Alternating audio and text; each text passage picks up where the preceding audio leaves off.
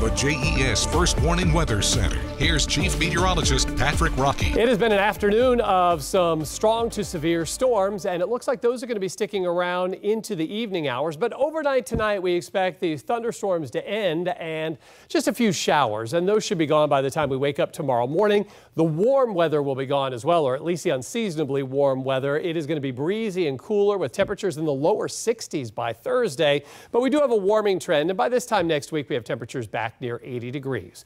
So we are watching out for the threat for strong to severe storms around 4 this evening, but we should have more tranquil weather with temperatures in the 50s tomorrow morning. And then by the afternoon, lots of sunshine, temperatures in the mid to upper 60s. But you can see we have another drop in temperatures on Thursday with a high of 63 degrees, plenty of sunshine around. We'll also be in the 60s for Friday and Saturday as we kick off the weekend, warming to around 72 with some late showers on Sunday. And we could be greeted by a little bit more wet weather Monday and into Tuesday.